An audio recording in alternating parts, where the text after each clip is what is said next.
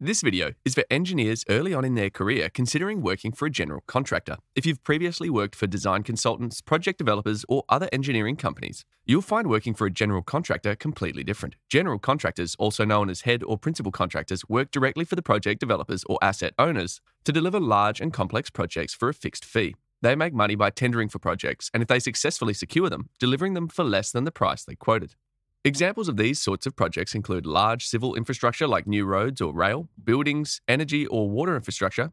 General contractors employ engineers as project engineers. A project engineer is like a mini project manager. Your job is to help deliver these projects successfully. This means coordinating and managing the works to ensure the project scope is completed under budget, ahead of schedule, while minimizing risk. As a junior engineer, you'll almost certainly be based on site at one of these projects. You'll start off your career supporting the more senior project engineers with all the activities necessary to do this. This means scheduling, quality, subcontractor management, procurement, cost control, and design management.